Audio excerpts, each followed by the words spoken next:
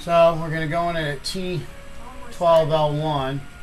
I'm going to start down at the L1 pedicle, L2 pedicle from the left side. Sticking a burn, Tom. A little numbing medicine. Numbing medicine, Tom. You can just keep it going if you want. So I make sure I come in contact with the spinous process, and then I slide off that because that's going to be my tract that I'm numbing into the spine.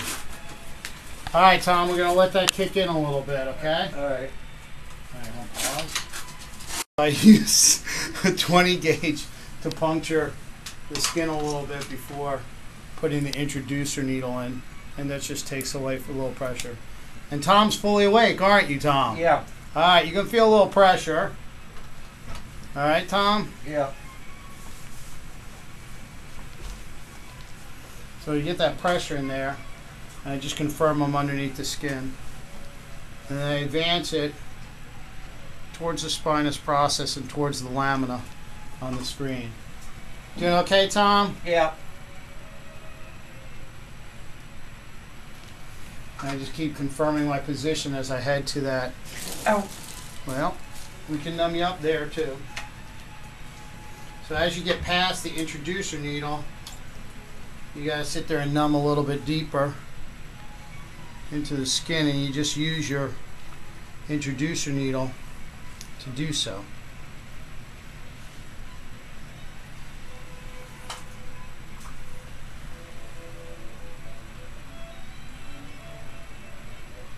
Doing okay, Tom? Yeah. That should generally numb everything down to the lamina.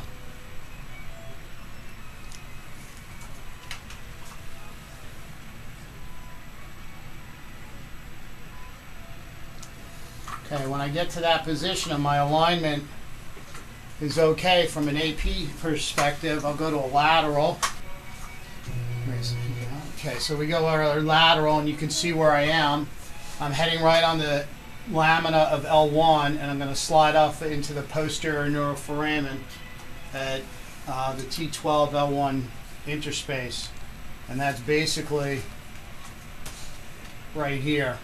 And that's the epidural space. As long as my needle stays posterior to that, I'm not in the epidural space. As I get to that area, then I'm going to sit there and I'm going to wind up in the epidural space. So based on keeping my AP on the right side, I'll then tilt my needle down so I'll get a little shallower of an angle like that, and I'll head right underneath and by the facet joint into the epidural space.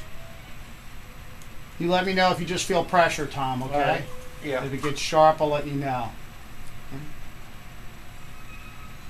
I generally stop about right there, and I test by putting the stylet in place to get into that epidural space. Omnipate can confuse where you actually are if you're not in the epidural space, and your loss of resistance technique is not as reliable with a 14 gauge introducer needle if the person has a history of scar tissue, because there's already loss of resistance. So what I'll do is I'll just thread the lead in and see if it goes in. Right now I got some resistance here, and I'm right at the needle tip. So sometimes you can push through it, and you can see it's not going on the fluoro machine. Okay, so I'll just sit there and come back a little bit, advance just a little bit more. I use my left hand to push, and the right hand guards the needle in case he feels anything. I just slowly advance it a little bit more. And I'll go and check again. And there you see it go in. You see that go in and how it just curves up posteriorly on your fluoro, and that's in the epidural space. I confirm that position, and then we go to an AP to advance our needle up.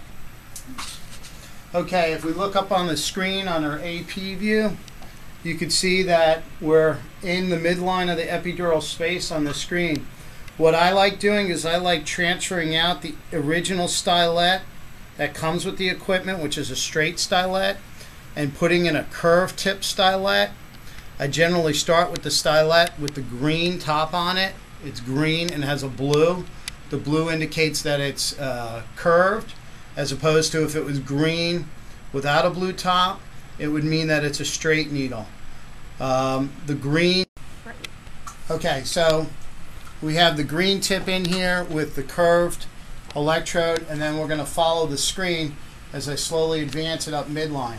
Tom, you might feel some things in your back. You let me know if it gets uncomfortable. Okay. As you can see, I'll sit there and I'll rotate my curve so I stay dead midline. I get a little resistance here because he's had prior surgery. We're at 11, 10. Okay, I'm going to curve the tip back again. And here's where he's had the prior surgery. And I can feel a little resistance on there because you can already see that he has electrodes in place. And these electrodes have actually migrated up 2 vertebral bodies. So we got electrode placed at the top of T9. We can't move it up any further because of his prior surgery. We had the other paddle that migrated up 2 vertebral bodies. And currently we're doing programming, so we have Michelle who's turning it on, and these are the responses you should be getting when you're stimulating the right areas. Mr. Carter, where are you feeling this? In my right leg. Okay, are we covering the area that's causing you pain? Yeah, but it's Mid-thigh? a little too high. A little too strong. I'm going to Yeah. back it down a little bit. Oh, about there. Okay. And by doing this, you can see the importance of communicating with the patient, because if you don't communicate with the patient, you're not going to know where you're stimulating. Right. You feeling any pain, Tom? No. So if you anesthetize locally with anesthetic, you should be able to do this fine, and you'll get a better trial.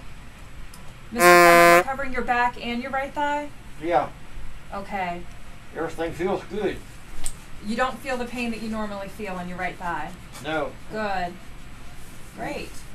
We have 2 programs going on, one at the top of the electrodes and then one in the middle of the electrodes. So basically the active programs are based on covering the T9 vertebral body for the most part. Okay, so we have everything in place and we're at the top of T9, and now we got to take the introducer needle out. If you notice, it's kind of like doing a central line. We've taken the stylet out, and then I'm going to hold the electrode in place, and I'm actually going to move the introducer needle back to the electrode until it comes out of the skin. And now we're just out of the skin. Now you grab the electrode at the base, okay, and you just pull it out. And it's really important to hold the electrode in place, because sometimes these little electrodes will get caught on this and actually pull your electrode. Once you're done with that, we got to clean up the electrodes a little bit, okay, just to get some fluid off of them. So I just use that, and I put it back in place into our system right here. So we put it in place like that, and we're hooked up in 0 to 7, and then we kind of clamp it down. We're then going to ask Michelle to turn it on again and make sure that we haven't moved. We're going to go back under X-ray, and again you can see that we're at the top of T9, and you can see both screens look the same. The right one is the screen that we saved before we took the introducer needle out, and the one on the left is the one that we currently have in place. So Michelle will sit there and turn on the programmer with the programs that we saved to cover his pain, and we want to make sure that we get the same response. Okay, Mr. Carter, I'm turning this on again. Turning this on slowly. Just tell me when you feel this, okay?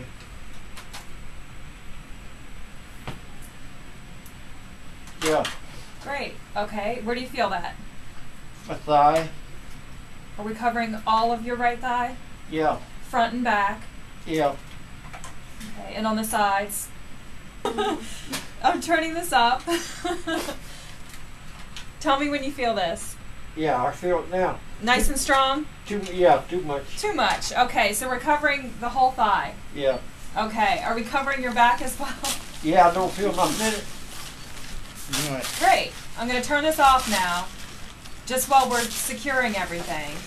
So now we're going to secure the electrode in place, and I generally use tape to do that in steri-strips. I find that tincture of benzoin works out really well because that gets everything nice and sticky. Tom, which side do you sleep on? Left. Okay, so what I'm going to do is I'm going to tape it over to the right side so that when he sleeps on his left side, he's not going to have any problems. So I just take the tincture of benzoin and I kind of spread it around here. A nice distribution. And I take steri strips. We use the 1/2-inch steri strips to secure it in place. For those who remember how to secure NG tubes in place, that's pretty much how you're doing it. You put a steri strip down here, and then you attach it to your electrode and wrap it around your electrode like that. So you can kind of see that, and I'll do that way, and then I'll just do one going the other way.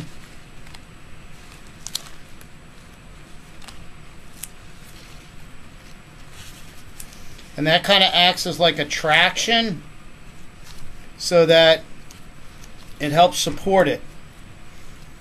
Generally, these things will migrate distally when they're going to migrate. So I'll put another one right here to secure it in place. I believe in lots of tape. Then when you're done with that, I'll put another restraining loop around it. And what I'll do is I'll go underneath the electrode, place the electrode down on it, and then cross it over like you secure in IVs. Okay? I then keep it like that, and then I tape it just down a little bit more like that. Once that's in place, and we know that we have stimulation, okay, we're going to open up Tegaderm, and I tape this closed, so it shouldn't come undone.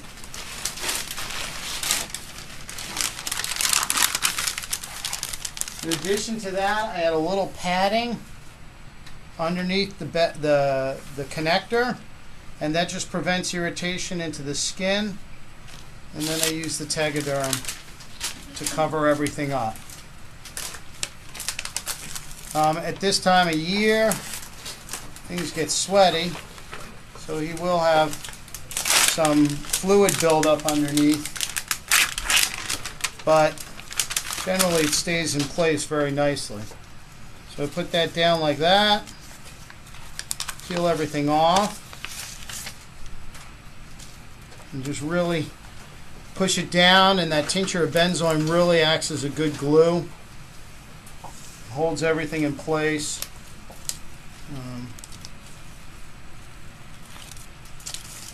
I'm going to use another one to cover the battery, and I'm going to use one more just to get the end of that.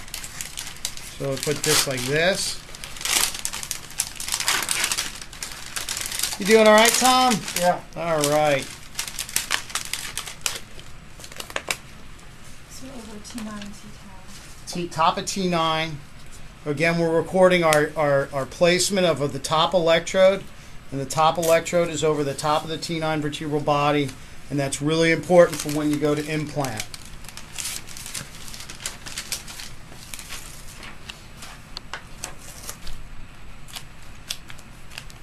That just because I was a little short on this corner down here, so I'm putting another one over top of it. And that's it. Everything's in secure place. We got x-ray confirmation. How'd we do, Tom? All right. All right. Tom's doing well. And now we're going to take him into the recovery room and undergo reprogramming. Start to finish, 25 minutes.